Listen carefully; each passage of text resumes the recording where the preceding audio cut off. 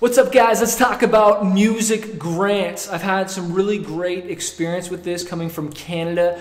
We just had so many grants for artists. We really have no excuse as a Canadian artist not to make it because you've got Much Fact, you've got Factor, you've got OMDC, you've got the Star Maker Fund, and the list goes on depending on what province you're even in. There's just so much grant money. And I know there's also, business grants and stuff in America. I don't know how many music funds, but I know there's tons of songwriting contests in America. But I know there's also music grants in other countries. You just got to look it up and see what's available. And then you got to find a grant writer, someone that's really specialized in writing those grants so that you can get approved and so that you have all the necessary paperwork. Sometimes it's a ton of paperwork. I remember I tried to apply a couple times personally and I got approved a little bit, but I didn't really know there's this real business behind that. And there's artists making a ton of money that allow you to get travel grants, grants for recording your records, marketing grants,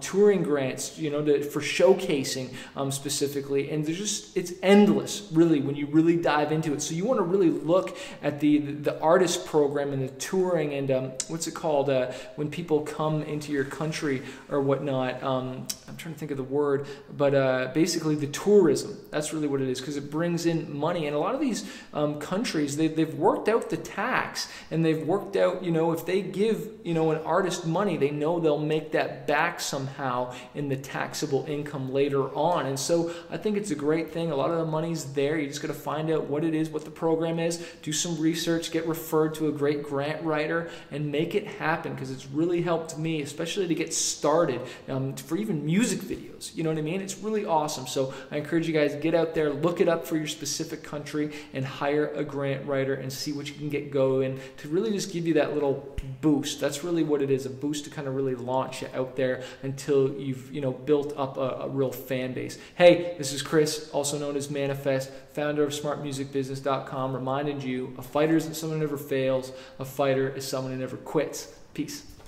Hey, what's up, guys? Thanks so much for watching this video. I hope you found it valuable. Make sure you hit the subscribe button below so you can get notified of the weekly new updates we always put out.